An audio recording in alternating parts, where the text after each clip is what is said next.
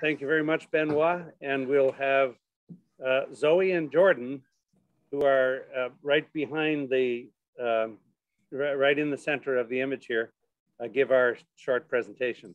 So ladies, take it away. Okay. Oh, we need to share our screen. Yeah. So let's get down to the bottom here to share screen. That would be this one. Share. And now go to presentation. Come on. There we are. Are you seeing UFOR Summer School Day 2? Yes, we are. You're all set to go. Okay.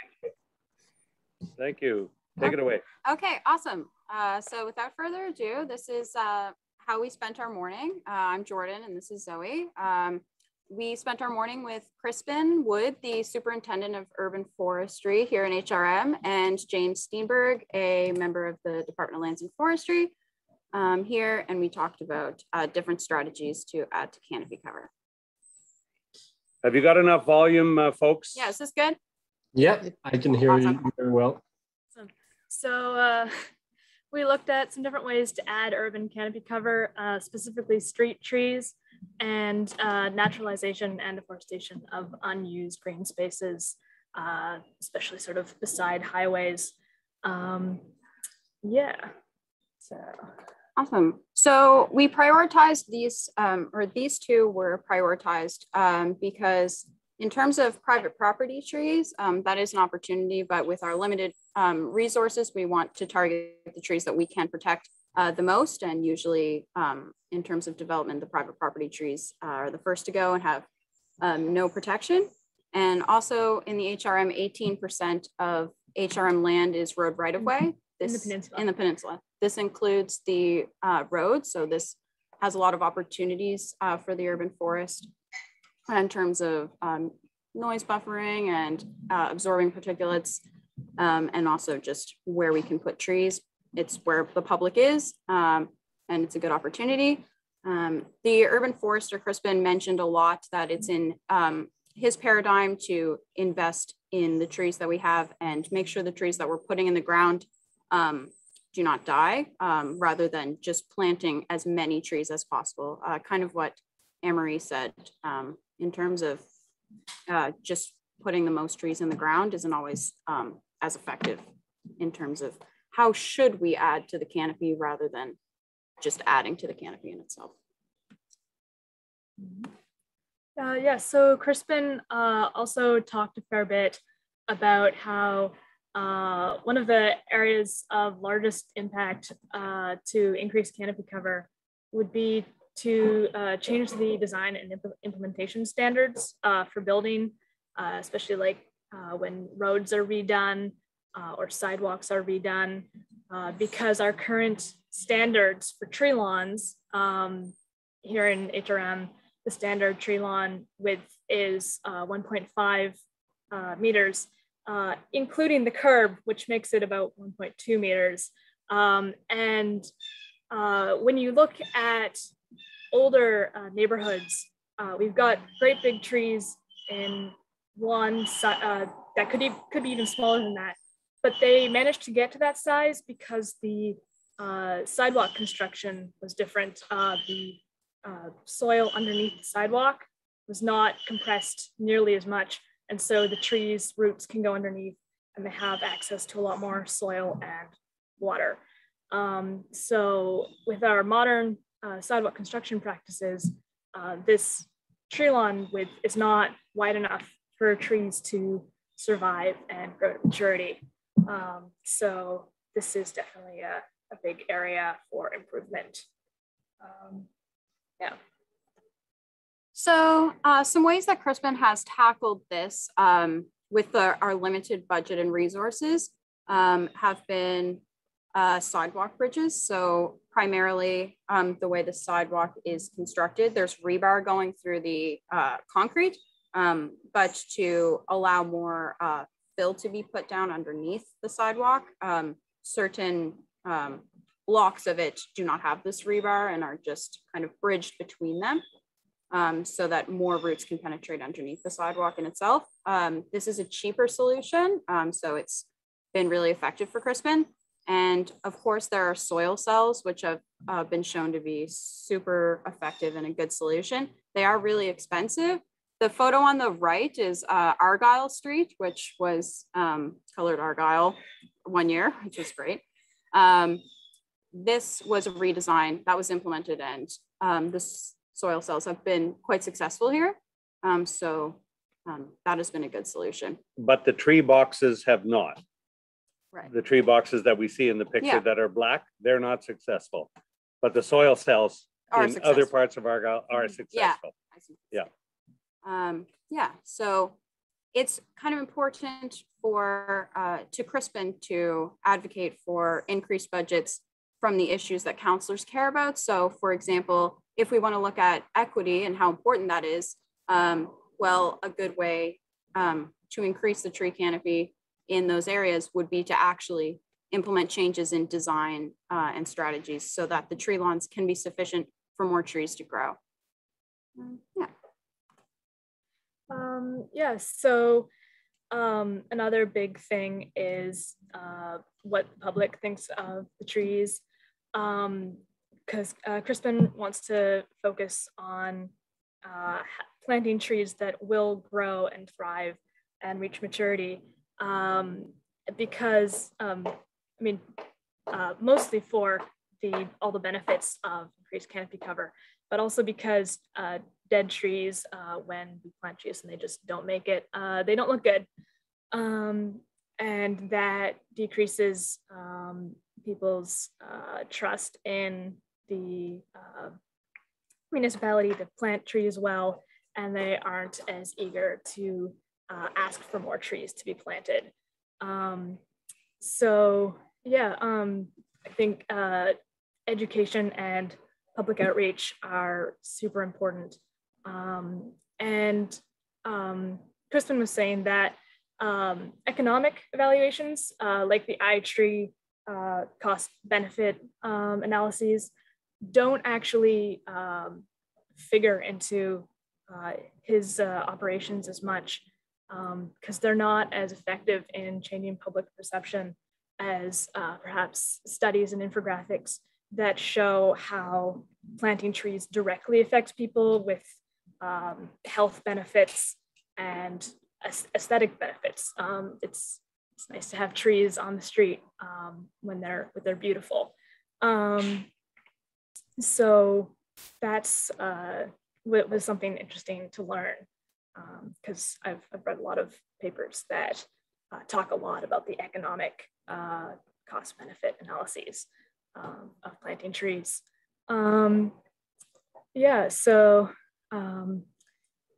other thing is often research gets done and then it does, Crispen doesn't actually use it.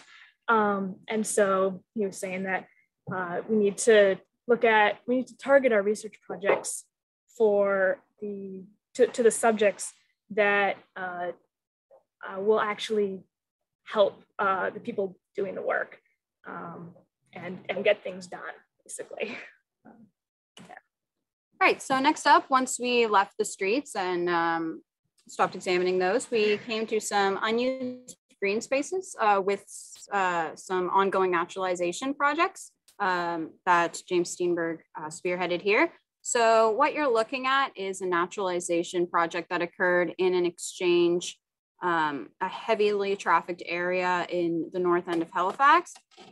This is right next to the bridge. So it was done in partnership with Bridge Patrol, and it has been largely a subject of experimentation, but as well as an opportunity to increase canopy cover, as no one is using these spaces for anything like having lunches or anything recreational. And it's going to be a little hard pressed for natural regeneration to get here. And there's also a ton of Norway maples nearby. So we don't necessarily want those to be coming in either. So we had a planting of native species, and we have been examining how those have been doing. So the first order of business here in this naturalization was to get the city to stop mowing, and our prioritization of native trees helped aid in the biodiversity. As you can tell in the picture on the right, we found this cool spider living here. I forget what it was called. An orb weaver of some kind. Yeah, so that was quite interesting. You could hear the insects buzzing around, which was nice. So we planted red maple, large white pines. Mostly the conifers did well that we found. The non-conifers did not fare as well, such as the red maple and the yellow birch.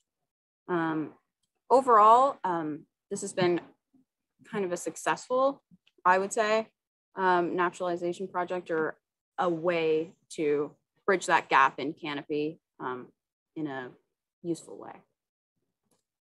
Yeah, so the research side of this was, if you look closely at the picture on the left, you can see that there's quite a difference in the vegetation on the right side of the picture. On the left side of the picture, there's a lot more just plain grass on the right, and a lot more sort of herbaceous shrubs on the left. And among the shrubs on the left, there's also a lot of taller softwoods, especially, that were planted. So there were 4 treatments done in the sort of 4 quadrants of this picture, on the left and the right, on the far, and to what's closer to us in that photo. So the closest to the right was the control. The farther to the right was just seedlings planted with like a little strip of soil around them, and with compost. Closest to the left was tilled with the sod taken off, and also just with the sod taken off. And then farthest to the left was with the sod taken off and biosolids added to it. And so this was started in the summer of 2017, so it's been 5 growing seasons. And you can see that the farthest patch to the left is growing the most. And what's interesting was this was done to look at competition control, or to control for competition. And it's on the farthest to the left patch. It helped all the trees that were planted are growing a lot better, but also all of the other brush is also growing better. But it did give the trees a good head start, so that they're sort of just above their competition. And I think we haven't done any analysis on it, but that seems to have worked really well. So yeah, it was a really interesting experiment. What's actually kind of cool is if you look at the picture on the right, that little clump of herbaceous vegetation is where a dump of biosolids went. So you can really see that it makes a difference. Yeah, it's pretty cool. So our main issue, or our main question after this, was, could this be implemented around the city? How impactful would these additions be to canopy cover? So we traveled to another area in the north end, Seaview Lookoff Park, which actually is a decommissioned ball diamond. The picture on the right, we're standing in the ball diamond now in it, and it has been super effective. The trees that are just behind the 4 of us in the right picture are all of the trees that were planted, a ton of conifers, white pines and red pines. It was super successful. They were planted 1 meter apart, and almost like the mortality rate is very, very low. And on the left, this was a planting near the park on a residential street, right next to a very loud and busy highway. And these trees have also performed very well. So overall, I believe in our city, there are like enough spaces that this is definitely a viable route. And even if there weren't, any addition to canopy in a meaningful way is good. And these trees have certainly been successful and haven't harmed any major public perception issues, haven't gotten in anybody's way, and the public seems to enjoy it. So in conclusion, we've got a lovely picture here. And so our main 2 points are that we aren't looking just at how to increase canopy cover, but also what are the best ways to increase canopy cover. You know, planting a lot of trees with a potentially a high mortality rate, or focusing our efforts on planting less trees, but putting them in places where they will do well and increase the quality of the canopy cover. And then also there are lots of barriers and challenges to increasing canopy cover, but that also just means that there is lots of room to improve and explore. Yeah. Thank you. And if I could just add two words to the presentation, concept I think I knew about before, but hadn't really heard articulated so well as this morning by Crispen. He is really concerned as the Chief of Urban Forestry in the concept of asset reputation. And he figures that the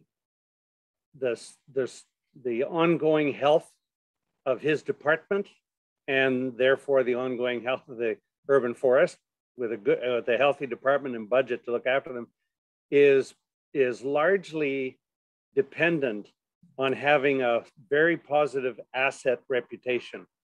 Street trees are in people's faces because that's where we spend so much of our time when we're outside of our houses. And he desperately wants there to be no dead trees in the street.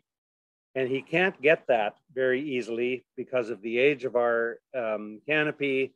We're having some struggles with the survival rates of trees, as we know from the data we've been collecting. But he is desperate to make sure that every tree that's in the street becomes a healthy tree. And if it doesn't, that we get it off out of the ecosystem as fast as possible, because there's nothing worse than a councillor calling up Crispen and saying, my constituents are complaining about dead trees in the street. So this concept of asset reputation is one I need to understand better. Okay, let's not share the screen anymore. Let's unshare wherever that is. There we go. Okay. We can open the floor for questions from folks from elsewhere in Canada.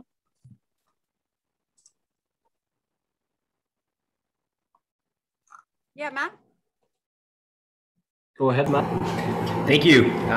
Interesting to see, and interesting to see the push for some natural regeneration as a way to get some canopy cover. I have a question, and it's not really a critique of that, but whether or not we'll see some pushback from public.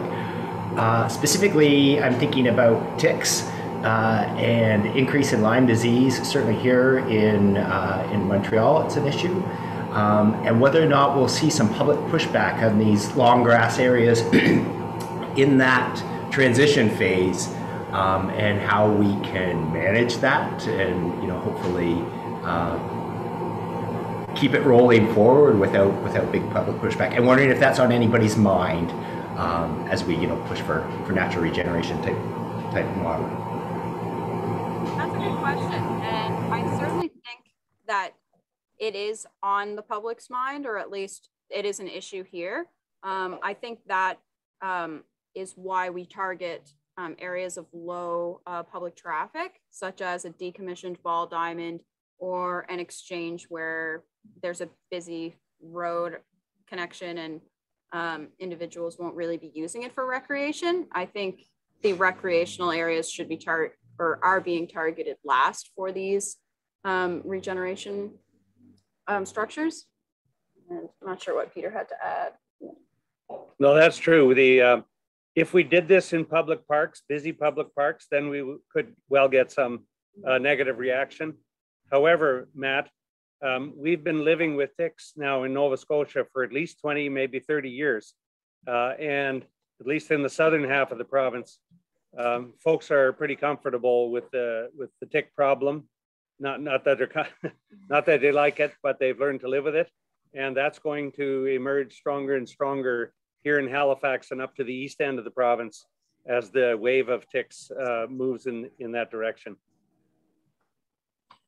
Just to add something, we wandered in some tall grass areas today as well, and just sort of routinely went through the team to remind everybody to do a tick check when we got home. And I think that it just comes with the territory of high deer populations, and as people get used to it, it just becomes one of those risks that happens and that you have to deal with. Yeah, and I just wanted to add that in some parks in Montreal, they started differentiate management. So they let some area of parks, they don't mow anymore the lawns. So it's kind of a sort of natural regeneration. And then because the park sometimes are elevated, so it's like the slope, like the side of the park, they can be mowed because it's hard with the, you know, the machines and everything. So they let it, and I think there's a pretty good acceptance by the people. I mean, it's in the art of the city. It's not, so I think minds are changing towards more acceptance, I hope.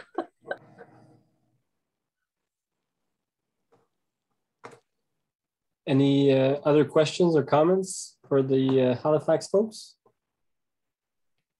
I have a question. I can jump in. I don't think you guys are going to necessarily solve this issue, because I think it's one that foresters across the country are facing. But since you brought up this issue of space for street trees along the curb, and I think when you say the tree lawn, you mean this a grassy strip between the road and the, I don't think, well, to me, I've heard it, I've learned it in English as the curb, but maybe I'm wrong, and that may be like a bit of urban forester lingo that is not totally harmonized. But you had the strip, there is some space, there is the road that has also irreducible space. The sidewalk for accessibility reasons clearly has to accommodate wheelchairs as well as maybe bicycles, because I didn't see a bike lanes. There's not a lot of room left. So how, there's not enough room for the tree. Should we maybe be putting smaller trees, or is there some hope that we can sort of eat into the road area? I don't see it happening on the private land area. So did Crispen have any sort of insights there? So yeah, that is a large issue facing us currently, especially active transportation, such as bus lanes and bike lanes. They're being implemented and the tree lawn is being sacrificed. And yeah, by tree lawn, we mean like the grassy strip between the sidewalk and the curb. When we had in our presentation, the design standards are a 1.5 meter tree lawn. That is the city, including the actual width of the curb itself, even though that's not lawn. So it's more like 1.2 even. So smaller trees are a viable kind of option. We have been planting some columnar like varieties, but there are other options I think to be explored in maybe having one side of the road have no tree lawn and the other side of the road having maybe a larger tree lawn or space for that. Yeah, I think that's what we're currently facing. And I don't know. Does that mean that like houses on one side of the street would be worth more money? Oh, you know, ultimately it could look that way, but it'd be better to have a tree lawn. If the engineering standards for the roadway won't change, it'd be better to have trees able to live on one side than unhealthy trees on both sides of the road. And so, but the key issue we talked a lot about was compaction. And 40 years ago and 50 years ago and earlier, we did not have such tremendous compaction of the surface of the roadway underneath the asphalt and the surface of the ground underneath the concrete of the sidewalk. Today, we have in very intense compaction. In fact, compaction so hard, you can't drive a shovel into it from above, and I've tried, and tree roots cannot penetrate. And so the only place the tree roots can go is along this 1.5 meter strip. And so if that's going to be the case, what Crispen has insisted on is having a V-shaped excavation made in right down that entire 1.5 meter strip, loaded with proper soil. And so that way the trees have half a chance to get their roots started. And once the tree becomes bigger, then perhaps it can push its roots through this heavily compacted territory. But we are also scratching our heads trying to figure out ways to convince the engineers to design the roadscape with a 2.5 meter verge or a tree lawn rather than, and in many places in the entirety of Halifax, we have 80 centimeters. And it's totally ridiculous as a place to try to grow a tree.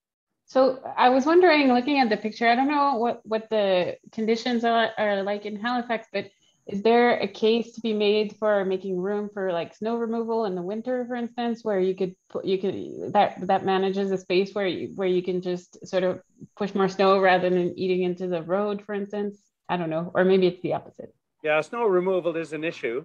As it turns out, it's becoming less of an issue with climate change, of course. Yeah. But there's also the territory in which you need to put signs. And the city will not allow signs to go on the house side of the sidewalk.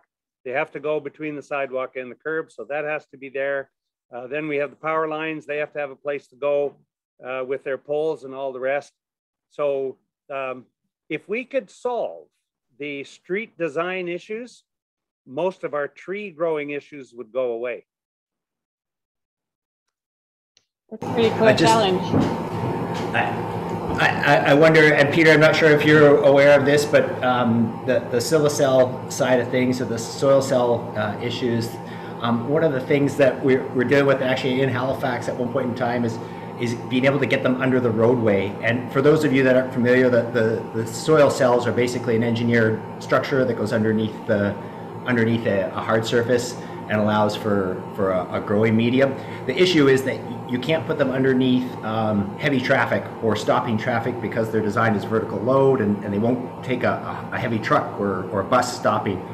And I think that's a push we need to work with the engineers and say, hey, listen, we need to modify these things so that they can go under the road.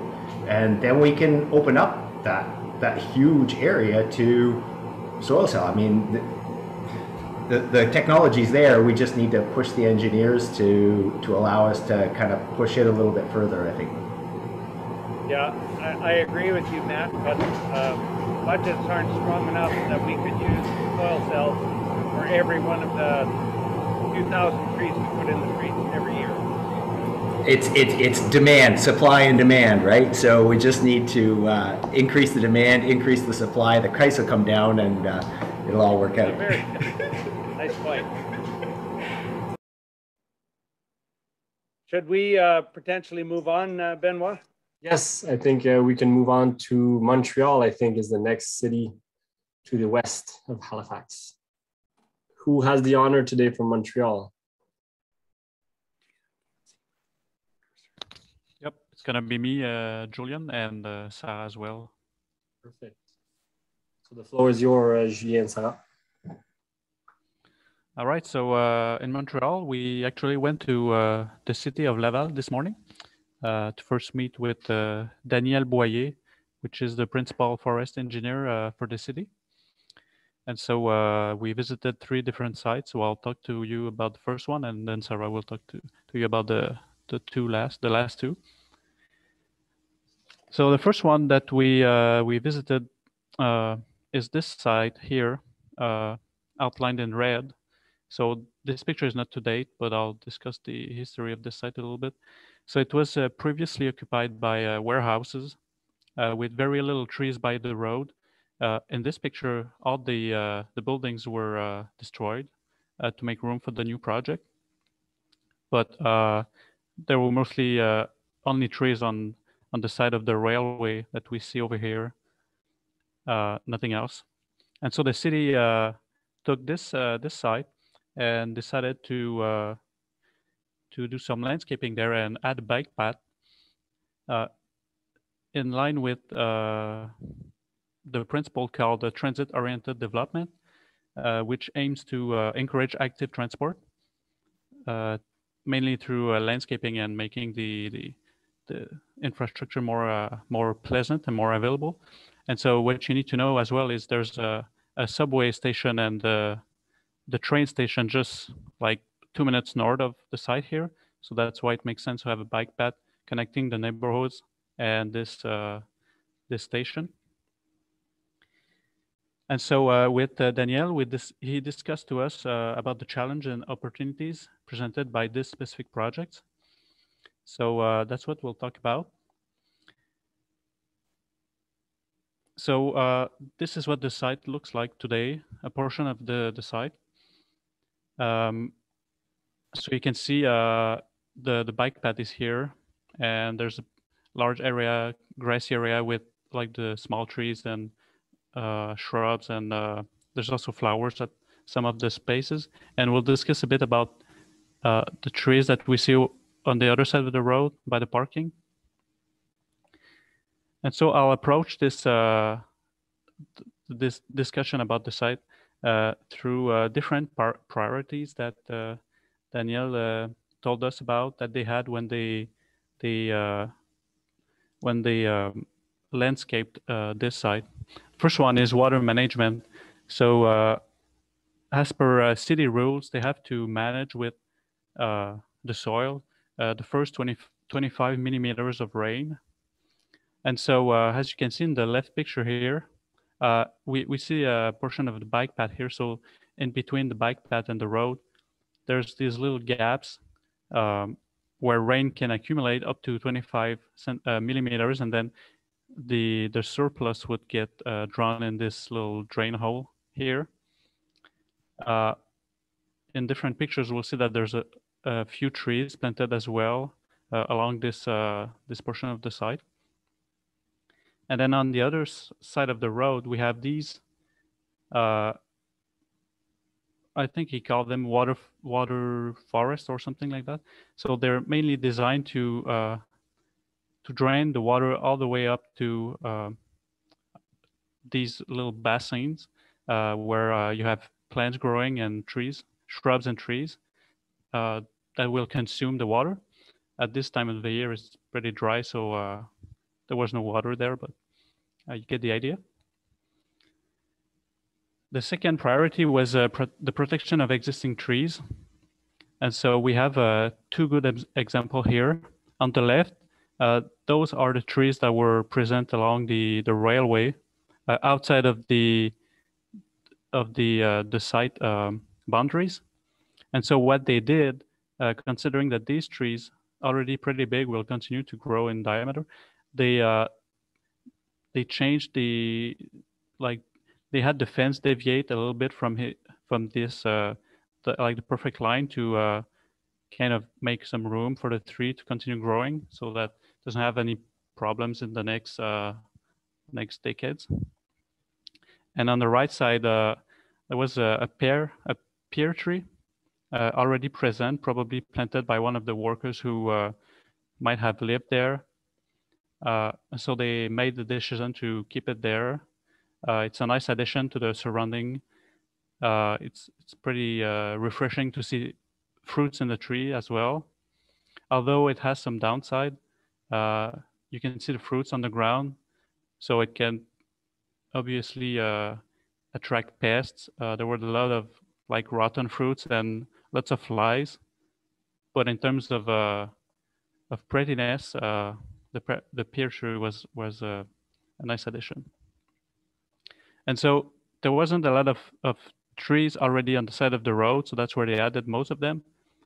But considering the height of the trees already outside of the site, they could have cut everything down to make room for the landscaping, but they decided to preserve it, and I think that was a really good idea. And then the third priority was tree and species richness. So as you can see on the picture here and the ones I presented earlier, there's different kinds of trees, different species of trees, coniferous, deciduous, there's shrubs, types of grass, flowers, as you can see over here. So there's good diversity of species, but also of height and maybe I can say functions as well. And maybe I should just mention that the objective of the landscaping was to increase the canopy cover to 40%, which is the goal for the city in terms of canopy cover in parks.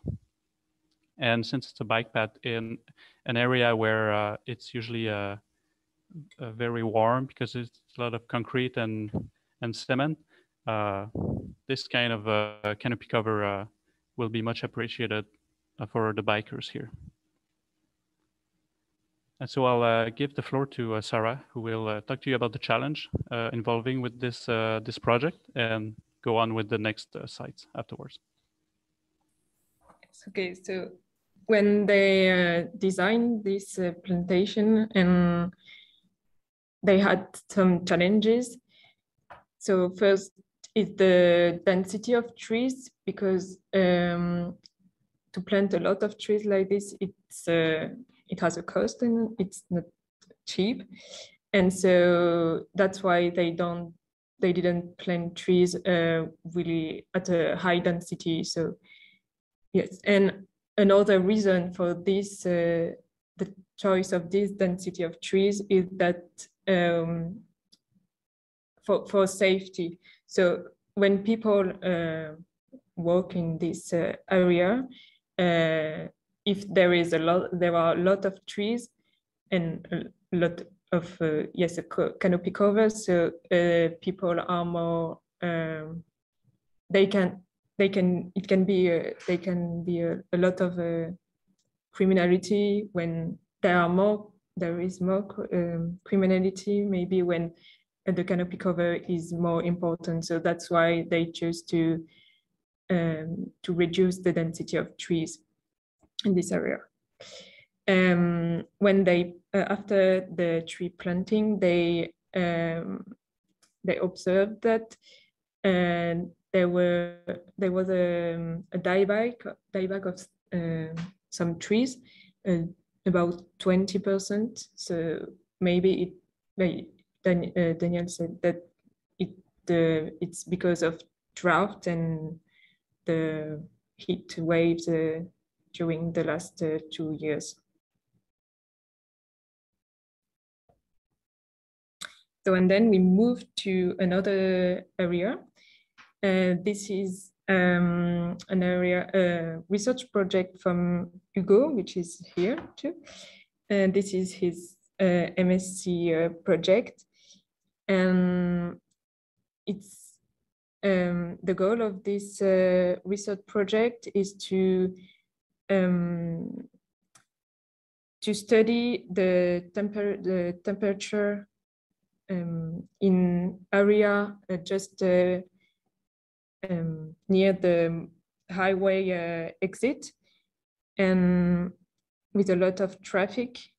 And because this, yes, it's to study this temperatures gradient in order to see how important it is to develop this canopy cover in those areas to reduce the temperature near this area, but also it has an impact on the whole temperature of the whole city. And before there weren't any studies about these areas because people don't know, they don't see the interest of the research interest of to study the temperatures or this area because no one lived there, so it doesn't it's not important to study this. And so Hugo decided to, with the lab, to study this, and he put some different sensors, temperature sensors, as a transect. There are 10 sensors, I think, between the road and the center of the canopy cover. And each sensor measures the temperature every 15 minutes and during the whole summer period. And this is to see the variation of temperatures during the period, the season, and also between the road and the difference between the road and the canopy cover. And he doesn't have any result. He doesn't analyze his results, but he said that when he goes into the canopy cover, the temperature is lower than when you are at the center, which is the closer to the road. Yes, so this is the research experiment. And yes, after we moved to another area. So this is also at a highway exit, and it's also an experiment project. They plant a lot of trees in this area, but with different methods. So because of different goals, of course. And the first one is to reduce, the first objective, it was to reduce the cost of plantation. So there is different techniques of that. The first one is to plant some, there is different goals of these methods. Low cost is one of the goals, but there was also, for example, to reduce the wind and the impact of wind and the impact of the icing salt, which come from the road. They plant some shrubs barrier, and after they plant the trees. So yeah, the shrubs will have the role of a barrier for the wind and the de-icing salt. And this is one of the methods. And they have also another method it's to plant at high tree density every 75 centimeter, I think. This is also to reduce the impact of the wind and the de-icing salt, because the first trees will stop all these negative effects.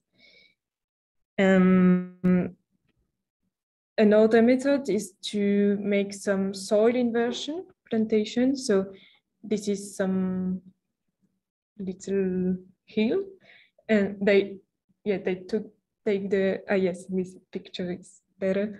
They take the soil and they invert it, as you can see on the right. And they planted some trees in the slope. It's to improve the soil quality, because here the soil is very bad. And can we say that is it a soil? We don't know, because there is no organic matter, and there is a lot of block of concrete and also metal. Yes, the soil conditions are not good at all. So they make this hill, this mound, for the trees to have a better place for for their roots, and also for the water that it can drain more for the water is. And so they plant a lot of trees like this with different species. All species are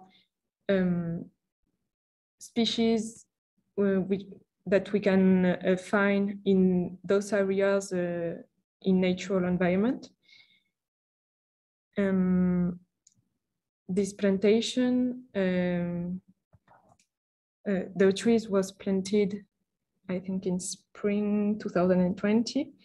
So it's a new experiment, and we will see that in how the goal of this experiment is to see which species is more adapted to this area, this environment, and also if it works, yes, and which method is the best for in this environment. Yes, I think I said all things. Yep, so that's what we had for today. And we want to thank our colleagues who kindly presented their research project like this. It was pretty interesting. Great, thank you very much, Julien and Sarah. Do we have any questions from elsewhere in Canada or abroad?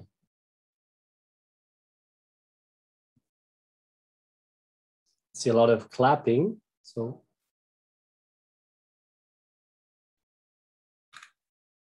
Anyone?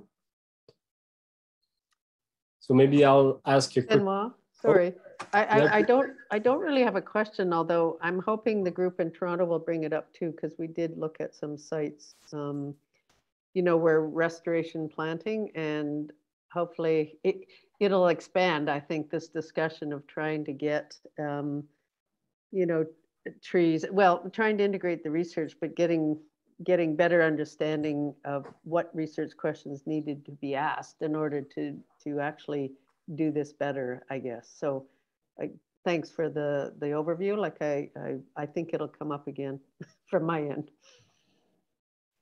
But Benoit, just a comment on this, the last slide that was presented. I think Annick did a good job at showing how the soil was actually inappropriate for probably growing trees. And this made me think that maybe we should look at what people do when they want to reclaim mines. Actually, they start from scratch to rebuild the soil. And I know there's lots of activities across Canada to bring back some trees and vegetation and ecosystem on mines. And I think there could be some ideas we can get and even approach we can get. And I was feeling that maybe we need to bring some basic plants that will actually rebuild the soil, rebuild the structure, bring some organic matter, and then maybe in 10, 20 years, we could maybe even think of starting to put some trees that are even more demanding. But anyway, that was just an idea that we talk a little bit about. Yeah, just to follow up on that, Christian, I had a lot of colleagues in Alberta when I did my PhD over there that worked on mine reclamation. And they actually tried different depths of organic matter from forest soils, 10, 15, 20 centimeters. And they often found that they didn't even have to replant trees. Sometimes they had seeds from the seed bank in those soils that would grow right away. But they were able to replant trees within 1 or 2 years after they just dumped that soil on top. And so they were fairly successful at doing so. So I have a topic that I want to bring back from the presentation. I think, as Sandy said, there's quite a few things I think that are going to echo with what Menelik is going to show from what we did today. But you mentioned that they put in shrubs to attenuate the effect of road salt. And that was actually a topic that came up today as well for us. And I was wondering if you could expand on that and give us just a few specs into, like, how tall are these shrubs? Are they, how wide is that band to separate from the road? One thing that we, a possibility that we entertained, they hadn't done it at the site that we visited today, was to put in rows of conifers that are obviously have their needles in all their air filtration qualities in the winter as well, which when the salt gets airborne. And so I'm wondering about the sort of the rationale behind the shrub, because this is the first time that I hear this. Maybe I should answer, because it was my project when I was in the city of Laval. So yeah, we put some shrub in the next to the road. We try different species. We try Salix miabena, which is sometimes used for vegetal wall. I think it's working well. We'll see in a couple of years. We plant also some Cornus stolonifera, viburnum species also. And as Sarah says, we planted really dense the trees, but also the shrubs. The shrubs were planted at 30 centimeters each apart. So it was very, very dense. It's like we want to create a natural barriers. And we chose our species from last plantation, like 20 years ago. And we saw which species did well next to the roads. So this is more about which shrub species like succeeded. Did you have a look to see how much salt was actually reaching in behind that barrier, or is Not that yet. for the future? I don't know, Hugo. I don't because it's already 2 years ago, so I forgot a lot of things. Hugo, I don't know if you remember. Was the salt less in the center of the exchange highway exit? We didn't took sample after the shrubs were planted. We didn't took sample like in front and back of the shrubs, but because this is not, I mean, my research project, but it's something quite interesting to see if like there is a real impact of those shrubs on the salinity content in front and back of those lines. But no, I didn't took any samples, and I don't think it's in the contract of salt for this. And just you're to right. Yep. just to follow up on Françoise, what was the reason to choose shrub versus like conifers that would actually probably be more of a physical barrier in the winter than the shrubs that lose all their leaves in the winter? Yeah, but we plant also a lot of conifers in this project, but we didn't plant it just in front. In the other project, I remember they planted the conifers in front. There was the shrubs, conifers, and then the trees. But we wanted something more diverse, and also it was easier for the planting people on the ground to plant the trees aléatoirement, let's say, everywhere. Because we planted 25,000 trees and shrubs, so it was a lot of species. Maybe you could expand on that a little bit. But so far, you guys talked about the physical barrier above ground. But I had in mind that most of the salt would come from like melting snow in the spring. No, not that much. Okay, but then the roots can also like make the water drain more vertically instead of like running on top, further from the road, I guess. I think the big problem is the plume when they dump the salt. It creates like all this salt dust that just like, and that's how it gets really far. And that the water, the dissolved salt, it gets far, but not that far. Thank you. It's not from the plowing that you plow the snow and it's... Also, yeah. But the plantation on those sites were quite far from the roads because there is like, I think 9 meters of security space we need to keep free. And after that, there is like 5 meter, depends on the plantation, from the road. But I think the shrubs were there for mainly wind during the summer, and I think not in the winter, if you consider that there is no leaf in the winter on Salix and on Cornus. So yeah, I think it's mainly from the wind in summer that they were used better than in winter. Matt? Yeah, I had a question, and because Pierre mentioned about the crime idea, and so the open the canopy up so that we don't have crime and we don't have concern. The last I looked a couple of years ago, like the research was sort of showing that canopy cover decreased crime. I'm wondering if there's anything recent out there. I mean, it's been a few years since I've looked, so just kind of polling the group what the general consensus is on reduction in crime due to plantations.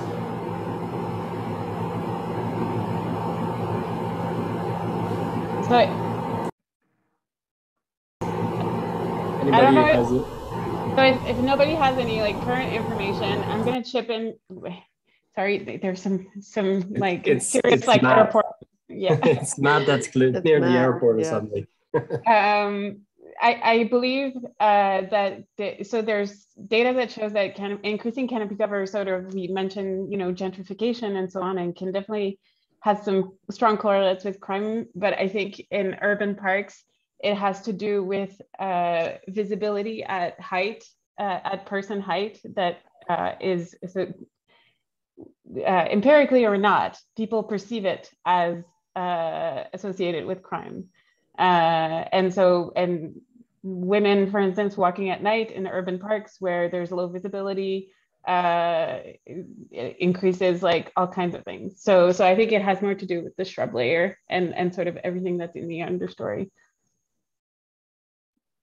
But this morning when Daniel talked about it, and I think yesterday when we talked about it, it wasn't more like a higher rate of crime with the higher canopy cover, but more like with the higher canopy cover is the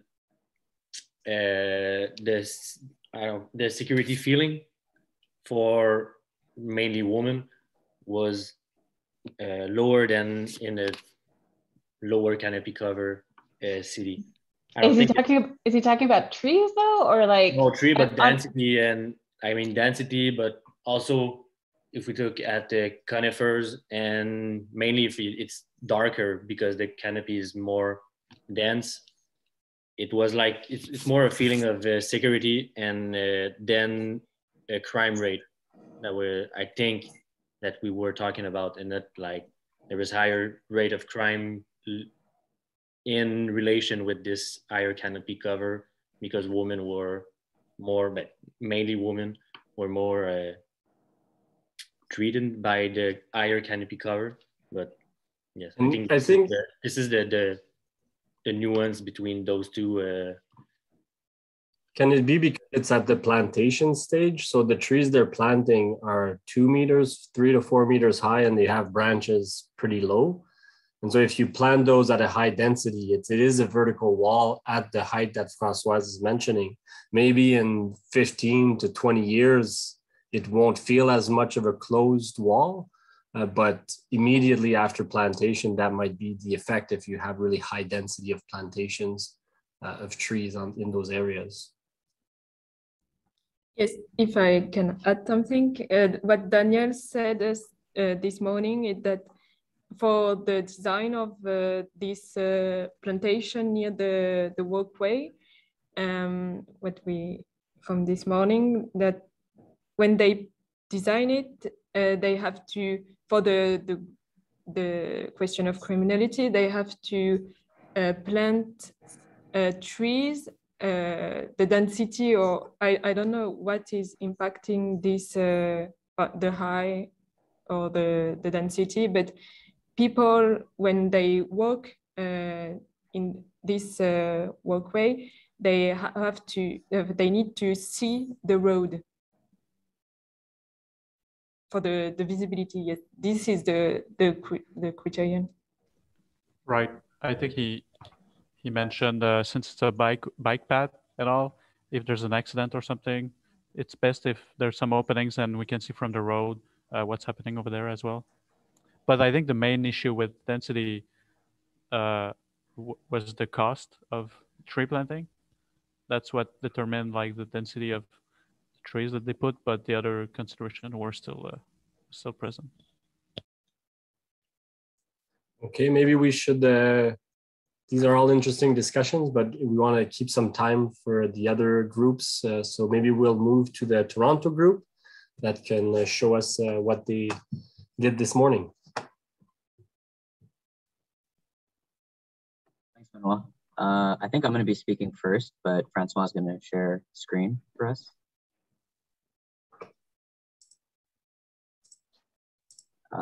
That is one of our sites, but not the first one.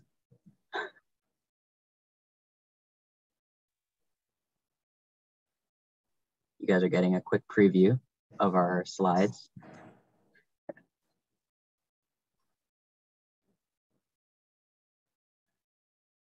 All right, great. So, yeah, today we had a pretty exciting day taking a look at parts of the east end of Scarborough, so the North York and east end of Scarborough near the Rouge Park. Yeah,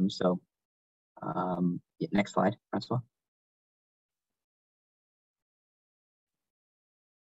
Yeah, to start, we started with Betty Sutherland Trail, which is situated nearby the 401. Honestly, Amory gave you guys all a pretty in-depth discussion as to the sites that we visited, but I'll go over it again pretty quickly. So the first one, again, is the Betty Sutherland Trail Park, and it's, like I mentioned, really nearby the 401. Next slide, just to give you a quick image of what it looks like on the ground. It's a recent plantation style reforestation that they've done in partnership with several organizations. So Vinelands Canada, I believe, as well as the Highway of Heroes, like Amory mentioned. And they have several species, what look like mostly maple and oak and some white pine. Someone from Toronto, correct me if I'm wrong there. Next slide as well. And at this site, oh, too far.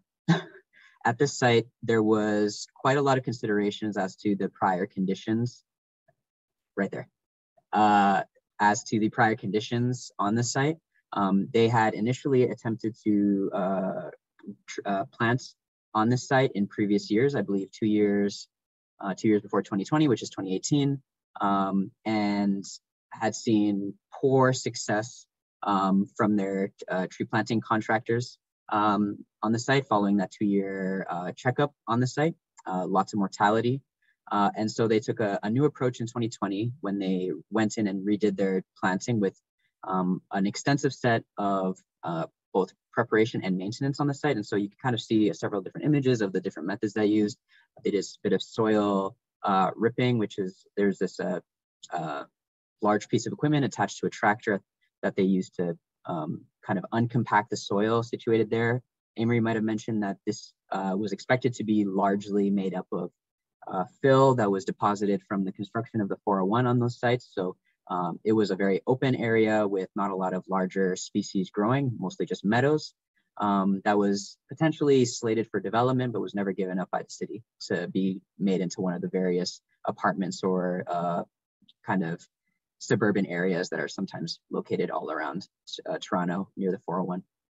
But following the uncompacting of the soil, they brought in organic material, such as mostly large amounts of compost that they stressed the amount of compost that they brought in to sort of remediate the soil conditions on the ground, and then followed that by a set of rotor tilling that they did to kind of mix and prepare the site for tree planting that spring in 2020.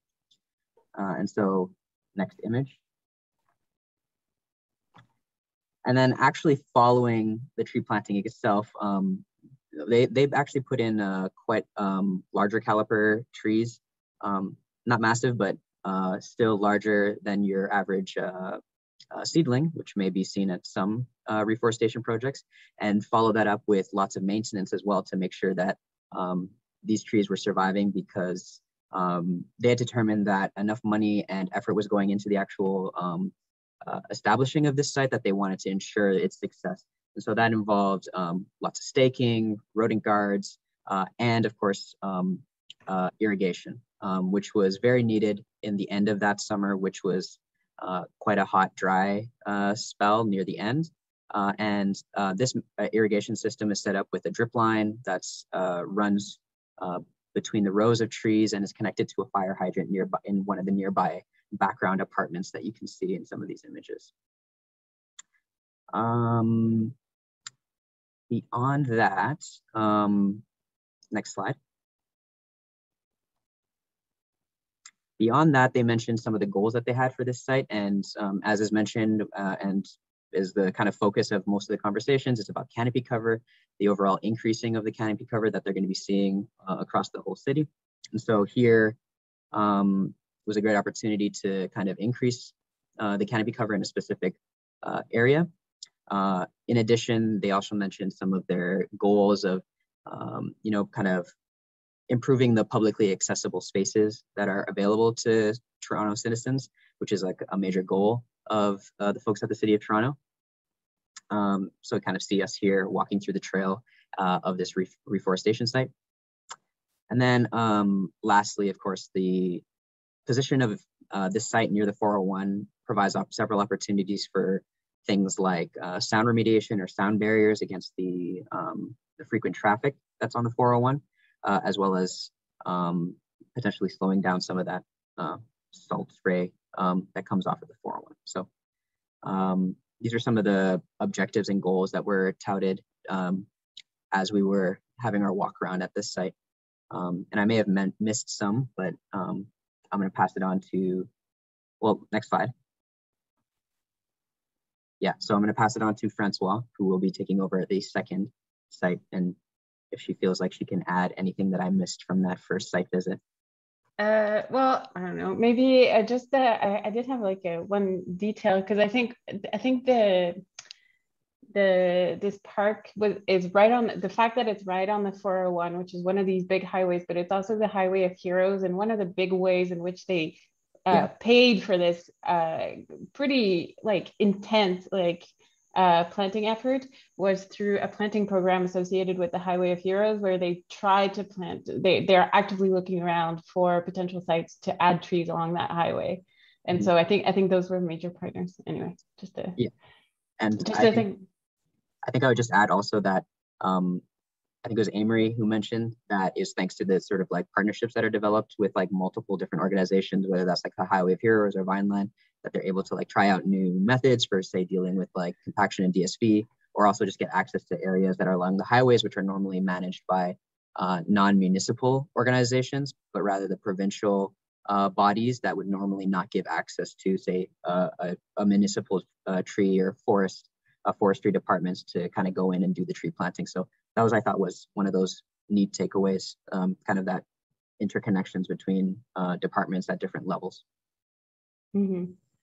All right, I'm going to take over since Menelik, I think you said you may have to jet. All right, so so I think Menelik just showed that. So the first example that we saw today was definitely one way to do intensive replanting in a sort of high value area where a lot of people are going to use it, but where means are possible and things like fire hydrants are accessible. And so the second site where we moved to, I think I skipped some things. The second site where we moved really to the very edge of the city of Toronto is kind of the polar opposite in that the amount of effort per hectare that you can put in is going to be limited, but the challenges are still significant.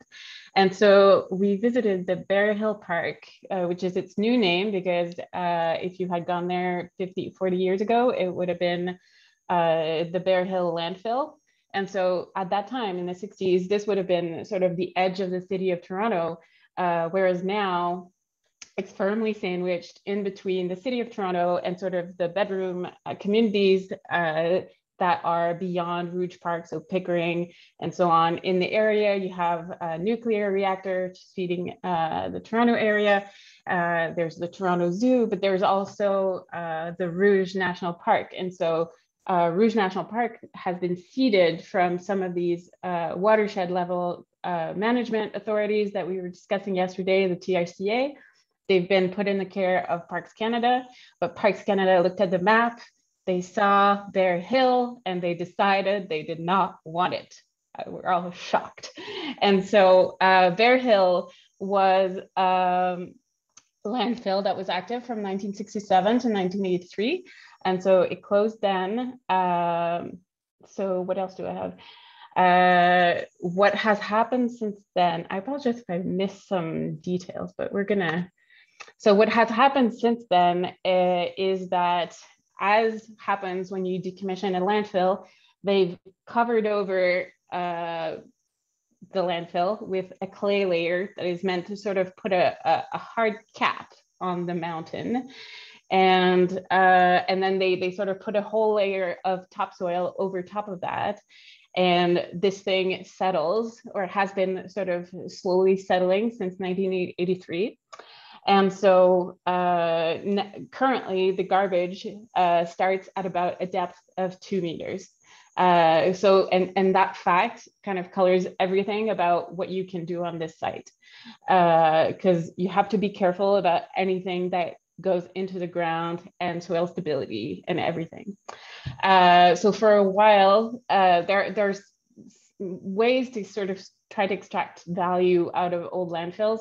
Since the 80s, there had been a methane plant that sort of captured the methane that was coming out of the landfill and fed the energy back into the Ontario grid. But now the methane emissions have gone down to the level where it was no longer economically feasible for the company that did it to carry on. So essentially the company up and left. So the methane wells that would normally be in an old landfill to extract the gas have been removed, and it's now considered that the methane emissions are minimal and not particularly worrisome. So now so this whole property, we're talking about 75 hectares, is now in the care of the solid waste department. Which essentially, so an old landfill like this is going to be in the care of some department in perpetuity, basically. So this is going to be under the administration of the City of Toronto forever. But since then, so the methane company is gone, the soil is settling, things have started reseeding on their own.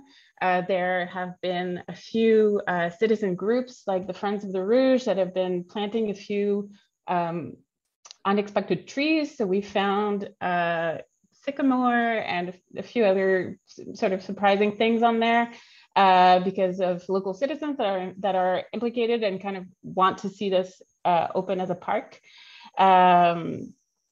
But for the most part, things that have been done by the City of Toronto have primarily emphasized native plantings. As I said, the fact that it's an old landfill kind of changes everything. So you can't do the kind of heavy site preparation that you would do in the site that Menelik showed before, because you can't do tilling. Anything that rips up the soil is way off limits. So what you can do is just sort of add soil. If you want to plant something, you have to add additional topsoil. And so sort of that kind of determines the whole thing. They have been doing some planting in addition to all the stuff that, has grown over the last 40 years. One of their main focus has been on sort of channeling pedestrian and other uses. And so there were old maintenance roads from the old site from monitoring where they've specifically targeted for planting. I think there are some trees in there, but maybe where they do all native species. Obviously, there's deer in the area, so they have to have really big deer fences. And apparently, they've been catching deer in their fences. So now they're using flagging tape to let the deer know that there's a fence there. And so now, right now, what they can do for this large of an area is mainly focus on these sort of old roads where they're trying to get the park ready. So that people won't go walking on these old roads that are meant to be decommissioned. I think that's what I got to say about this. Somebody very good at taking notes noted that they planted something like 13,000 native trees and shrubs. So anyway, impressive stuff, all of this. So there are still like pretty big challenges about what can be done on this site or what cannot be done. So there is still, for instance, water coming out of this garbage pile. In theory, this water is all passing all of the checks that it needs to pass from Environment Canada and so on. But I perceived, and I'd be curious what the others thought, but there's a big sort of visibility problem. And so apparently the authorities are quite concerned about what people are going to make out of this old landfill. And so they don't want anybody to ask questions about puddles of water. And so there's now there's a lot of effort into putting sort of water-loving trees and shrubs that are going to soak up these puddles, because even though this water is technically passes all the checks and balances, we don't want anybody to ask any questions, apparently. And then, so that's sort of the bottom picture here, looking down at the bottom of the hill. These puddles are happening there, and then predictably at the top, there's we could see sort of signs of drought stress. I don't know that they're really following that up, but it's for sure sort of water limited at the top with this sort of thick clay cap over the whole thing, acting as a major water barrier and sort of channeling the water and creating kind of hydrological conditions that are for which it's a bit tricky to find locally what would be the best species mix. And so I think they've been looking at other upland sites to decide what to plant, but there are still tricky areas. And so up in this top left corner, you're seeing an area with bare soils that is sort of not at the top, but near the top, and where for some reason no vegetation seems to be taking hold. Even any of the invasive species that are very abundant in the site don't seem to be sort of hanging on in there. And there are remaining questions about maybe there's soil pollution. And so I think there's a ton of work to be done and carried on to try to find solutions for the site, because obviously in an area where you may have people walking in the area, you don't want bare soil that's going to start eroding. Erosion is a major concern for this kind of site.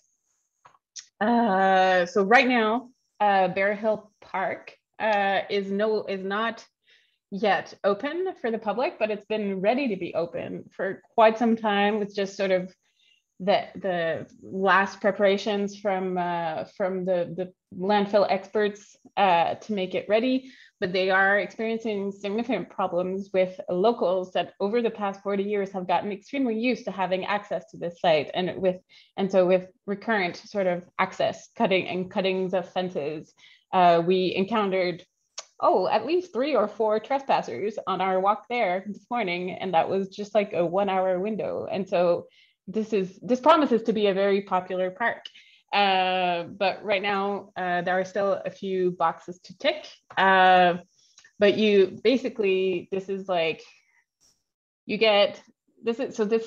the summit of this heap is 60 meters above grade. You get a 360-degree view over the whole area from Pickering and the nuclear plant to almost kind of, you can see the CN Tower, and apparently somebody tells me we could see Niagara Falls. I don't know.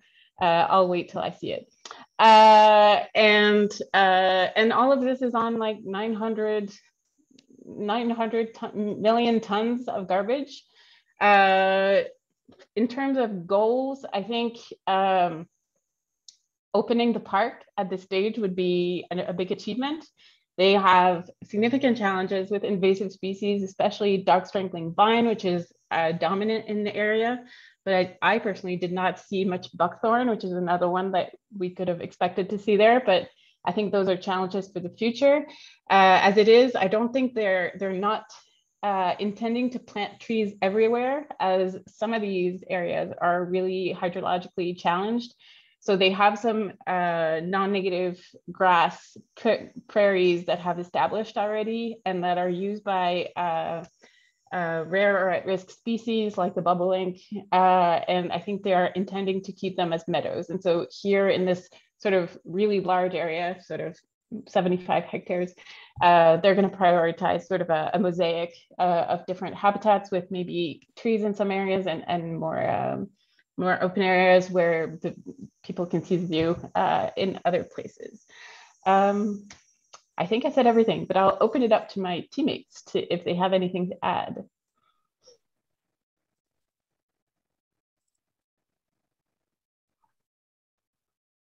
I think you got everything, but I don't know if anyone else wants to jump in. I feel like you covered anything I wrote down though.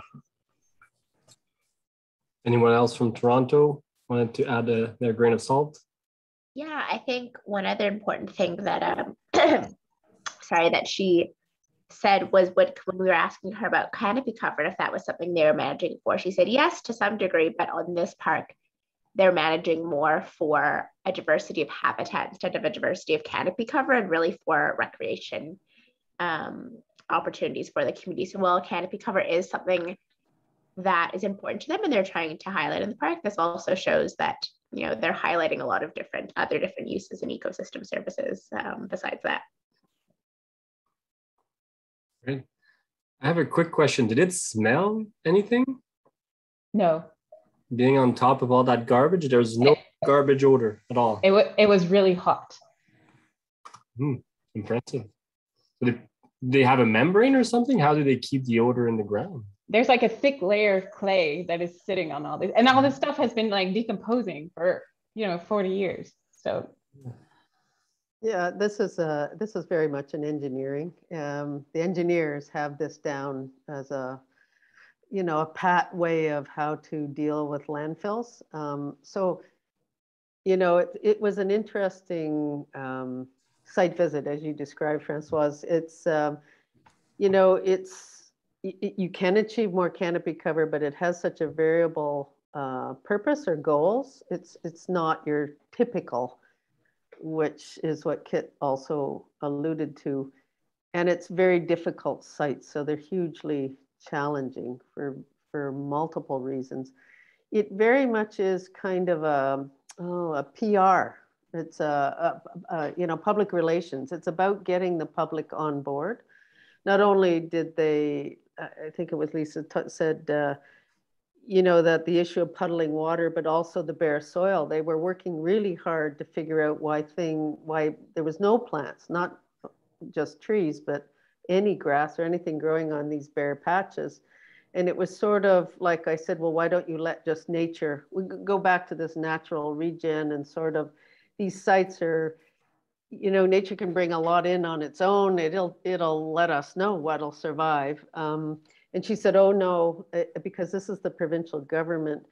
And if there's bare patches, then the public will perceive it as toxicity. So they'll be asking kind of the question you asked, Benoit. They'll be thinking about smells, and they'll be thinking about all the bad things that are in there. But it has, I think she said on average, was it 2 or 3 meters of clay? Like these are capped off, then the methane's pulled off for, was it 20, 30 years? It's actually used for generating energy that goes into the hydro grid. So by this time, and it keeps slowly settling, but by this time the clay cap is pretty good. And once the trees get established, it'll cover it and it'll prevent erosion. Some of the issues are erosion on these sites. So trees are really important, but Are they concerned that the root from the trees might kind of breach the clay cap and allow some of those gas to? No, because most of the gas are being pulled off on, like they have actual exit sections for it. Like I've seen newer landfills.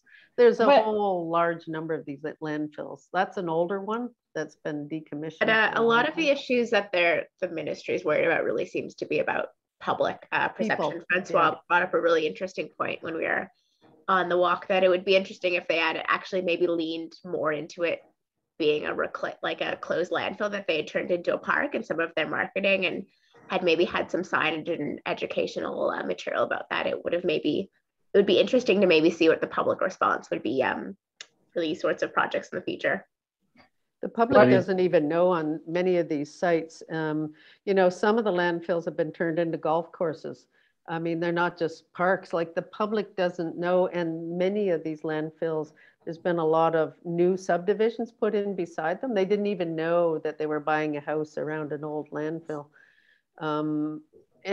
But I think that it's not necessarily bad. Like, I think this is a good example of engineers, the silos that we've created. Like you've got engineers who are doing this, and they haven't really talked to foresters. Foresters are kind of, well, they're not even connecting with them. Like they've dealt with the problem from an engineering end, but there's so much more. And as you say, Kit, even the public, there was so much more you could get in a positive way out of this if you acknowledged up front that we create garbage in our societies and it has to go somewhere. Like, I mean, this way you're hiding it almost. Like it's like, oh, no problem with garbage.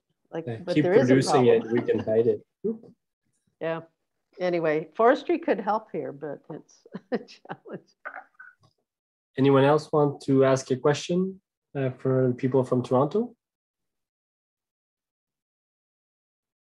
If not, maybe we'll quickly move along to our folks from UBC. So Caitlin and Joanna, who can start their presentation. Cool, okay. And Joanna is not driving today, so it'll be easier. Yeah. It's getting late for her. Yeah, it's 10:30 almost. Trying to be awake. Yeah, so I know we're a little over time, so we'll try to make it concise. So yeah, I'm going to go first, talk a little bit about Vancouver. So today, I was just going to say too, I'm very jealous of everyone's like field trips that they got to go on, and it's nice to kind of see what all the different cities are doing in terms of adding trees to their cities. So for me, I'm just kind of diving a bit into what Vancouver is doing, what their strategy is for planting trees, what kinds of challenges they're kind of finding for planting trees, the legacy of, you know, the previous plantings that have happened over the years and how that's kind of shaped what the structure of the urban forest looks like today, especially with the flowering shade trees. I'll touch upon the role of native species and new tree plantings, and then I kind of start thinking about like the governance of street trees, which I know we'll talk about a little bit in the next few days. So on the right here, this is a new tree planting that I came across yesterday. And it was a part of, and I'll probably show pictures of this maybe on, I think on Thursday when we're talking about like policy. But on the left over here, there's a big like new apartment building, and all these trees are brand new. And it was actually, I think this is one of the largest like caliper trees I've seen planted. So these are all new trees. And I think I took a few photos as well, as like, it looked like these kind of squares of pavement kind of lifted up. So I didn't see the trees actually getting planted, but I'd be interested to know kind of like if they used, you know, kind of the structural soils or the cells or anything like that. And I think I remember seeing that this might be part of the policy, as I touched upon yesterday. The city and the park board view like developers and landowners as playing a big role in adding new trees to the city. So it'll be interesting to look into. But yeah, so just touching upon quick, as I mentioned yesterday, There's 5 kind of like big goals that the city has for the urban forest, one of which was to plant trees to grow the urban forest. And these are some of the kind of core principles. So to do this, these are like their kind of 4 guiding goals for that. They want to increase tree planting in neighborhoods with low urban forest cover. They want to enhance biodiversity through tree planting. I think when they talk about biodiversity here, they're speaking about pollinators, insects and birds. They also want to increase street and park tree diversity. And within the urban forest strategy, they touch upon species diversity, age and size diversity, and they even mention genetic diversity, and they kind of start talking about like the role of nurseries, which we were kind of talking about earlier. So they mention it. I don't know exactly how they like address that, but they do mention that, you know, these nurseries really are having like similar like genes, and that can be kind of a problem when we're introducing these trees, you know, to the city, and they're all coming from somewhere else. You know, even if they were to be native, they're not like maybe like genetically from the area. So I thought it was interesting that they at least are addressing that in the strategy. And then plant trees to support green infrastructure and reduce climate change impacts. So one of the big challenges in planting the trees that the city found, you know, of course, their goal is to get to 30% canopy cover by 2050, but they point to impervious surfaces as a major challenge. Beyond, another one was urban development, which I'll probably touch upon in the next few days, but impervious surfaces is a really big challenge for them. As we've discussed today, limits space, soil volume, it limits the ability for water to get in, get to the roots. And the city found that once impermeability exceeded 50% on the block, the tree canopy was usually less than 10%. And they also found that about half of their city blocks exceed 50% impermeability. So this is another map of how they've kind of you know, visualize the data, and this helps them to kind of, you know, figure out where they can plant trees. And this is from the city as well. This is what 25 to 50% impermeability looks like, and this is what over 75% impermeability looks like. Here's a picture on Davie Street that I took yesterday. It's like a commercial district, so it's around here. And as you can see, there's not a lot of room for tree plantings. Once in a while, there'll be some, but they're very much, you know, kind of sticking right out of the ground. Again, not sure what the soil looks like underneath. The city does find ways to kind of find like these kind of pedestrian pocket parks, which I might show photos of in the next few days as well. But those kind of add to canopy cover and kind of like create a space for community to gather under at least. But otherwise, yeah, it can be challenging to plant trees on these streets where there's not a lot of opportunity to. And then in the strategy, they said that, let's see, I took an exact quote from them, but they say that increasing canopy cover citywide will be more successful if permeable areas can be protected and increased. So again, kind of protecting what they already have, and maybe increasing that and opening up some of these streets that are just like cement. And then impermeable locations and planting sites may need to be built with imported or structural soils, as we discussed before, and kind of creating more soil volume underneath the built infrastructure. And then another thing I kind of explored yesterday is because, you know, I had that map of Vancouver, and it very much is a city that has a lot of maples and a lot of cherries. And so I was kind of just looking at the history of like tree plantings in the city.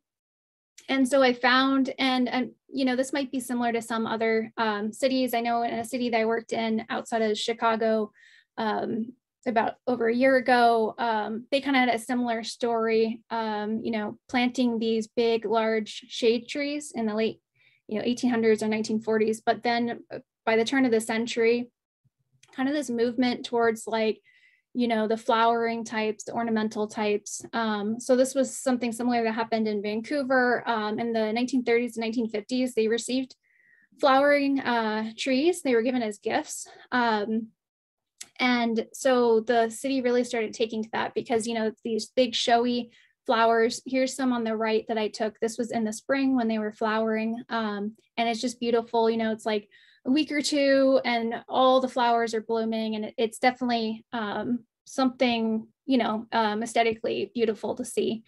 So again, in the 1950s, they were realizing they were kind of having problems with these big shade trees, especially as, you know, the city becomes more dense and streets, you know, are changing. So planting plums, hawthorns, and flowering cherries.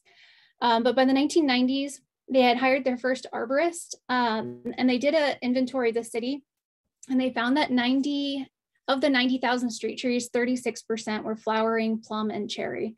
And in the 2000s, I think it was 2007, they had their first urban forestry management plan. And that's when they first kind of started thinking, like, we need more variety of species to increase diversity, as well as at least moving away from the problematic non-native species. Because there were some, I think, the hawthorns, crab apples, some of the cherries and the plums. They were just kind of prone to disease and issues. They weren't right for the climate. So they were at least moving away from those. And then, as I kind of like discussed earlier today, I was looking at the native species in the urban forestry management plan for Vancouver. They say that native species play a critical role in sustaining biodiversity in the city by providing habitat for native flora and fauna, and by providing people with access to nature. But mostly these native species are concentrated in parks. These are the common species that we found then. On the right, this is actually some conifers I ran into yesterday as street trees. So it was nice to see this little grouping of conifers, and kind of, you know, I see a decent amount of them on the streets, so that's nice. And I have a few pictures I'll probably share. One of the days we're doing tree preservation, there were some that are lining next to a newly being built property. But yeah, so like I said earlier, less than 2% though native species are found on the streets. The city finds them unsuitable for urban sites because they grow too large, they're prone to breakage. And you know, at first I was kind of like, this was definitely not what I was expecting, but it was nice to kind of hear from Crispen and Sandy kind of like insights to why this might be the case. And you know, it would make sense that, you know, especially these really big conifers might be a problem for streets. So while they're not prioritized in the streets, they are being prioritized in the parks at least. And then just quickly, I was trying to find like a preferred species planting list that the city had. Their most recent one that I found was from 2011. It's like the first thing that comes up on, you know, like a Google search. And it was kind of like alarming though, because they, for example, list like Norway maple as like the top of course, because of Acer, but as like, you know, the first thing to recommend. So not only non-native, but, you know, it can be invasive. And so it's just kind of interesting. I haven't seen anything updated from the city. But yeah, so, and then of course, a lot of like non-native species. So this is just a kind of like taste of what they're recommending. Again, I don't know if this has changed, but it is the first thing you find when you're looking for recommendations from the city. And then finally, these are just kind of things I'm thinking about as we're going to the next few days, because I know we're going to be talking about, you know, the policy and like bylaws and things like that, and residents and NGOs. So thinking about street tree bylaws, you know, how does one plant a tree if they want to plant a tree on the street? Or how do you get the city to plant a tree? And whose responsibility is it to care for these trees? And so again, I live in this one neighborhood called West End in Vancouver, and I took a few different pictures, and this is one. So it's just like really interesting, like tree planting, kind of this type of palm. I'm not familiar with palms, but it has been funny to see it grow, because it was like a month ago, it had just one leaf, and it's kind of over time been like growing like more leaves, but we'll see how it goes. And then I think this back there, it might be bamboo or something, but it's just funny because there's kind of these pockets of areas in this neighborhood where, you know, there's kind of the signs of care from residents, and they either doing like gardens or like planting things or decorating trees and stuff. So I took a few pictures of that and we'll share with you guys probably on Thursday, but it's just interesting to see how residents are kind of like, you know, influencing these little pockets. But so yeah, I'm happy to either take questions now, or we can just wait until the end and Johanna can share a bit about her hometown. We can take a few quick questions for Caitlin from the audience.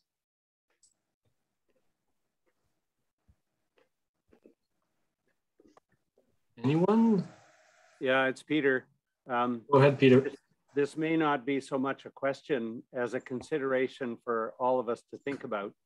And that is that any comparisons of the amount of territory that's permeable versus impermeable also needs a little bit of thought given to, and pardon me, the verticality of the impermeable. And so we have impermeable surface at street level, on ground level, which is the street and the sidewalk and then parking lots and so on. And then we have impermeable on the roofs of houses that are probably not as tall as the tallest trees. And then we have impermeable that goes up higher and higher and higher, especially in downtown cores. And just about every redevelopment here in Halifax is a 6 to 8 higher story condo or mixed use or residential apartment building. And it's right up to the street side.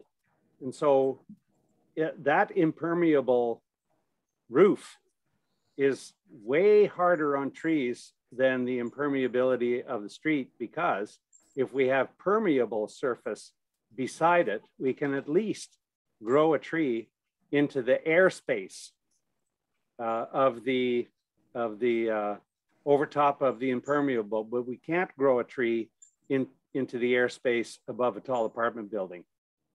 And so I find this impermeable analysis and the tree canopy very interesting, but one nuance I would give it is to go further and look at how vertical the impermeable is and what's the distribution of that verticalness of the impermeable territory. Yeah, I definitely agree, Peter. That's a good point. Yeah, thinking about kind of more like ranges, like you said, because even, you know, there's, like you said, there's types of impermeability that you can adjust and possibly plant a tree, and whereas you can't, you know, if it's a building, you know, you can't, no matter what, unless you take down the whole building, which is not going to happen in a dense growing city. Whereas if it's like, just like a sidewalk or something that you can change and adjust a little bit, there's definitely a difference. So, but what we've kind of talked about, all these measurements, I mean, they have their flaws and their kind of starting points, and it's always good to learn how we can improve upon them for sure.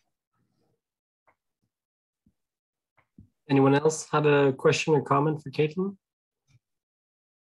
If not, I think we'll move along to Joanna.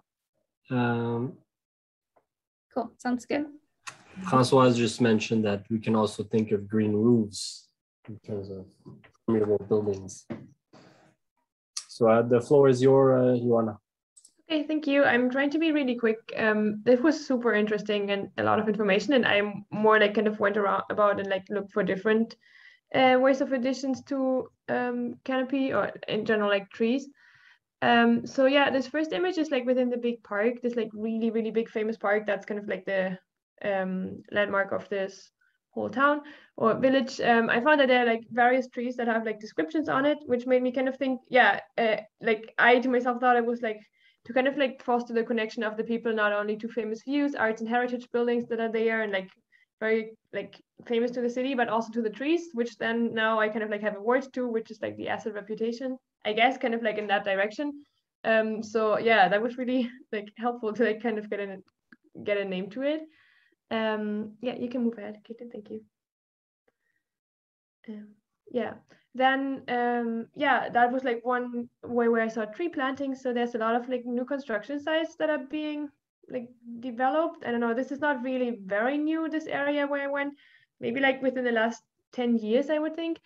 But yeah, so they did have to plant new trees for once because it was like a new area developed, but also due to climate change and like the spark beetle and some kind of fungus that was there. Many trees were weakened and had to be taken down because they were like unstable.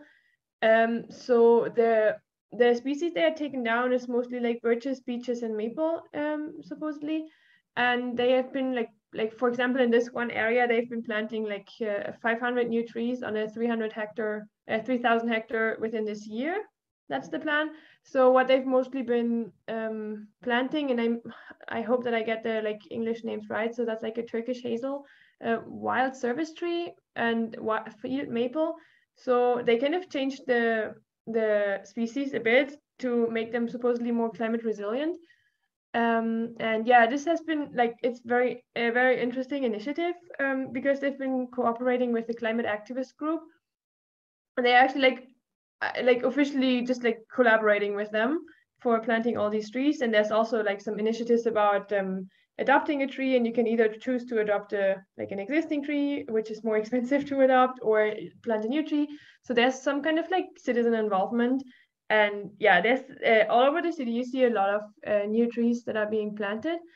Then again, if you switch to the next slide, you also see a lot of trees that are planted, but they are not really successful. So I was not able to tell which like species of tree they had planted there because it was just not, yeah, it was just very dry and dead. So, and also when you kind of like know what happened like before, it's that there has been like kind of like an urban forest before, then they took it down because there was an event like a federal garden show, which was like a huge thing in this city, and a lot of like controversy. And yeah, so they actually like had to replant the trees that had been there beforehand. So this is actually very, very sad to see that like this effort didn't even really work out. But yeah, I know this is not today, so for now we're going to be happy about the planting of trees. Yeah, on the next slide. Thanks. Yeah, then there's also what I mentioned yesterday, that there's like these old and like especially these planes that you can see on the, or plane trees that you can see on the right hand side. They are like this like courtyard is called like the plane courtyard. So they are like they belong to the image of the city. And yeah, so they do have like high rates of tree survival and growth, and specific species that are like, yeah, that they just very much like. We have a lot of like this chestnut type, and yeah, the plane trees, and then other ones that are yeah, for example, the hazel has been planted a lot throughout the whole city area within like the last 15 years, I would think, just to make it more resilient. Yeah, then there's this one area which I found really interesting, which is kind of like an attempt to making tree spaces in developments and getting trees to grow there. So they didn't actually, so this is also like an area that's going to be like houses are going to be built there, like single family houses, or like where like multiple families can live. So the picture in the upper left corner is what it looked like before. So there was a lot of fields. I'm sorry, I'm like a little bit stuck on words. And there were also a bunch of like fruit trees there, which they tried to kind of save. So the picture that I tried to capture, it was a bit difficult to like walk around the like construction sites. So those are the like older trees at the side that you can see that they tried to keep there, or like have those like wild green stripes there, which is new. Like I live in this kind of like a redeveloped new area too, and everything was taken down when we moved in, and trees were planted back like afterwards. And here they've been trying to save some of the trees, but apparently when I talked to the guy from the city, who's responsible for the green spaces in general, this has not been very successful, because taking down some of just kind of like decreasing the space of the trees and taking down some of them just like destabilized the ones that are still there. So now they have to make like a big effort, and I think they are planning that within, I don't know, like in the near future, to make like a huge like take action and replant those trees, like take them out and put them somewhere else, because they always have these like, whenever they like seal the ground in some space, they have to like have some kind of like a alternative spot where they like either plant trees or move trees, or at least have some spaces within the new area that are not sealed, which I know is like a huge index in the like sealed, like impermeable surface or sealed surface. So yeah, I just found this really interesting to like look at these plants and see it in action, which doesn't look as cool and impressive as it looks on the plan, I would think. Yeah, and then lastly, oh, sorry. Oh yeah, they should. Sorry, oh, yeah. There should be one more. I like double hit it. Okay. No worries, thanks. Yeah, that's just kind of what I said before anyway.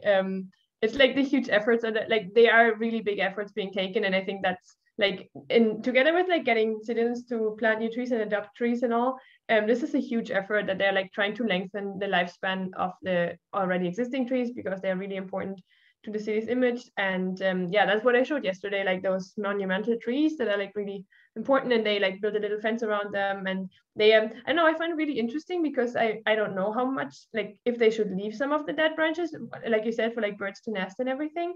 But these are very, very groomed, the trees, and like all the dead branches are cut off, and there's a lot of like support, kind of like poles to support the branches. So yeah, they're making like a huge effort to save these, and there's like tree surgeons coming, and they are either like hired by the city, like city employees, or they're hired from like external contractors, and they all work under the like the area's forest supervision, kind of in that way. So they all have kind of like one set of guidelines, and yeah, yeah, this is really important. So those were the, I don't know, like the examples that I could find in my town for additions to canopy cover. Thanks, Caitlin. Thank you very much, Joanna. Anyone have questions or comments?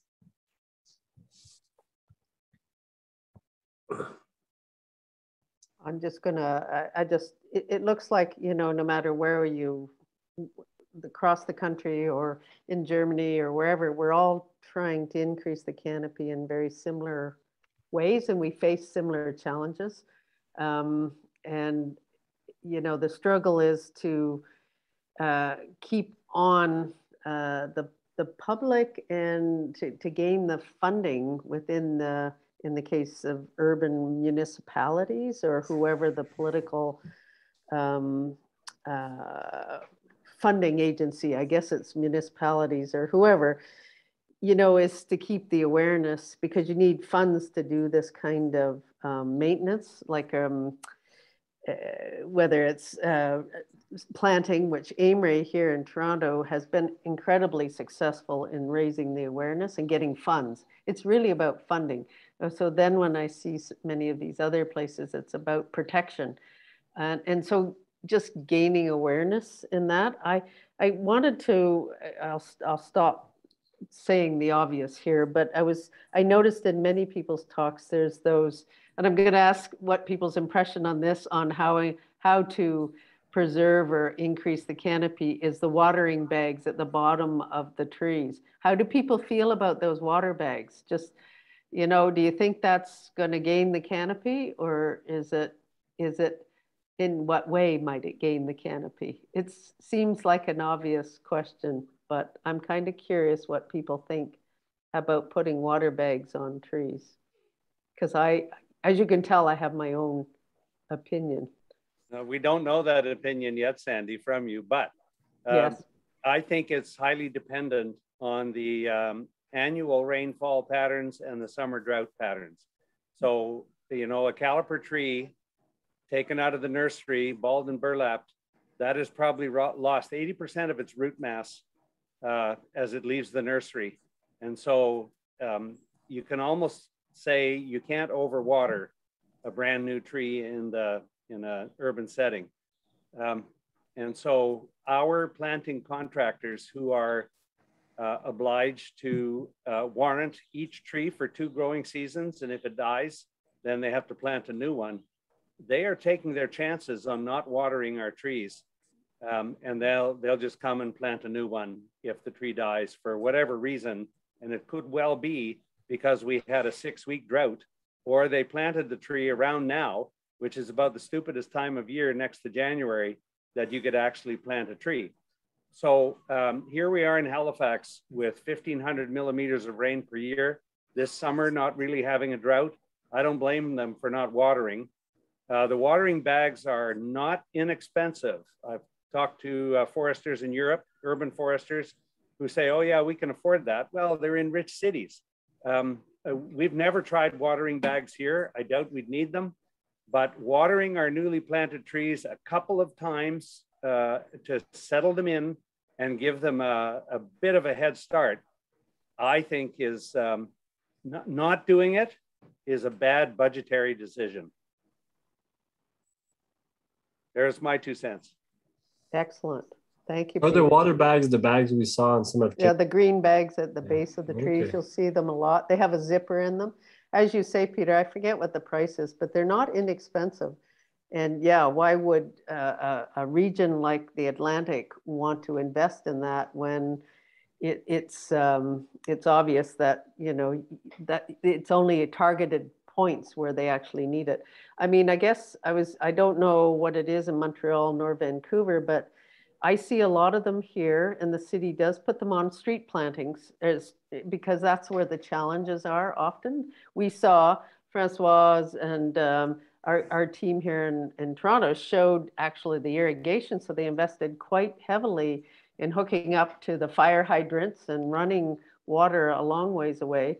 Water is critical. When somebody asks me what's wrong with my tree, what can I do for my tree? All I say is water it. Like, you know, you can almost never water it too much, and no matter whether it's a pest problem or a disease or whatever. But so the thing is, what I find here in Toronto, these water bags, I think the public, to me, it lulls the public into a sense that the trees are being looked after, especially in public land. And in fact, these water bags, I've never seen the city going around putting water in the water bag.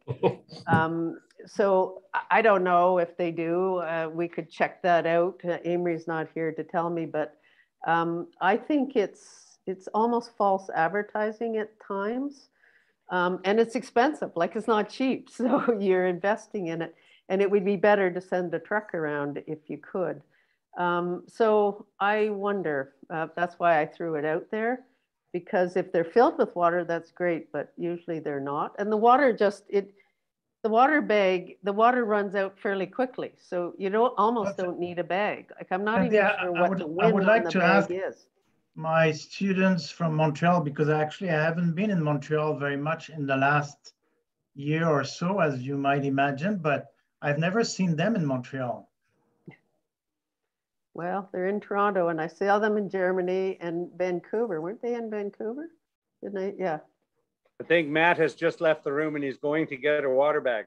No, he just closed his AC. So when he speaks, we'll hear him. All right. He's trying to be quieter, I think. You got it exactly. I'm turning off the running air conditioner in the background. Yeah, they're not as popular here as I think they are in Ontario. I'm not sure why. I have certainly seen them around on a few contractor sites, but not to near the extent. I think Sandy touched on probably the big point about them that I have seen, in the past. Look, they've been around for a long time. You have to put water in them. And they don't fill by themselves, so they get installed as a specification, but the follow-up isn't there to actually fill them. And some of them do drain out over a fairly long period of time. The intent is that they reduce the requirement for that mulch mound, so you can go dump some water in them and carry on fairly quickly with a high-pressure hose.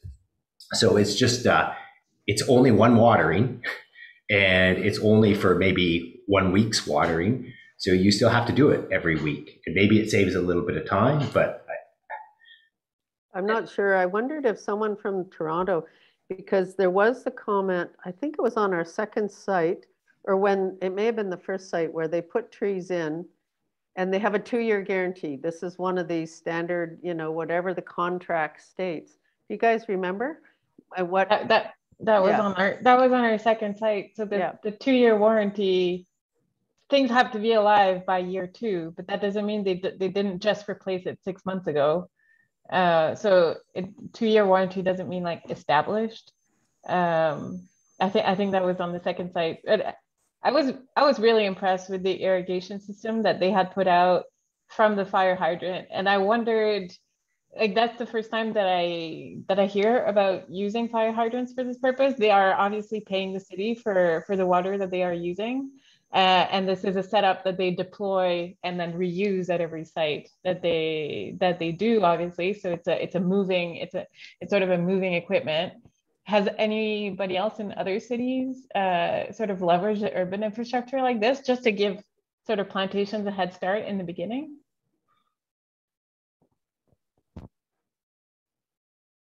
Caitlin has mentioned in the chat tree diapers, that she was wondering if other people have heard them, but I don't.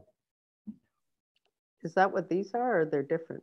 So I was working with a city for a few years outside of Chicago, and the forester was also kind of having issues with, like, they call them like gator bags, the ones that are against the trunk, that you have to fill up. I forget how often you really have to fill those up, but he was looking into, I guess they're called tree diapers, and you like plant them with the new tree planting, and it's kind of with the root system.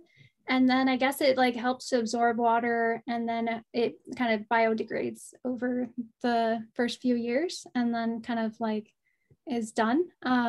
So I didn't know if that's something that cities are actually like using or not, but.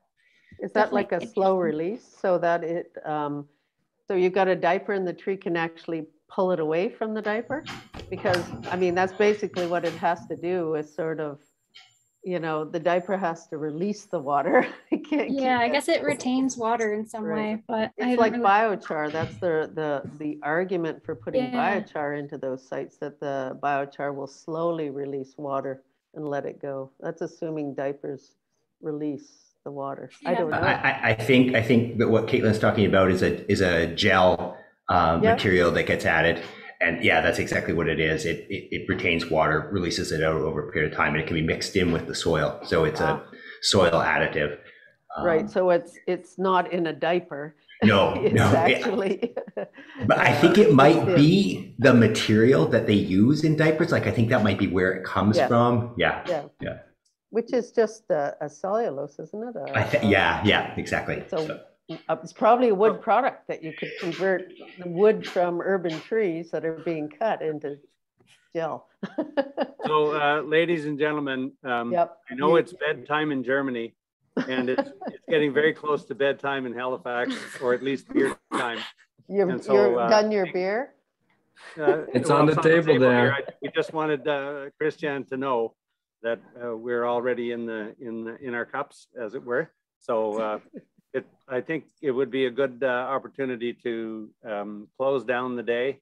I'll bring my face away from the post here so you can see it a little bit.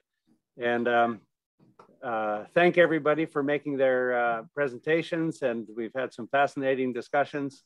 And tomorrow there'll be more, because tomorrow it's all about deletions from the canopy. We try to increase. We're always trying to increase it, but we never have it stable. There's always ways for it to disappear. We are going to go and look at deep in the urban core, what's happening with trees in the very busy streetscapes of commercial territory here in Halifax for a change, because we were out at the periphery today. And I hope all the rest of you have a wonderful itinerary set up for Wednesday. So I think we should call it quits for the day, if everybody's in agreement with that. And then go on with our wonderful evenings, and we'll see you tomorrow. Same time, same place, same channel.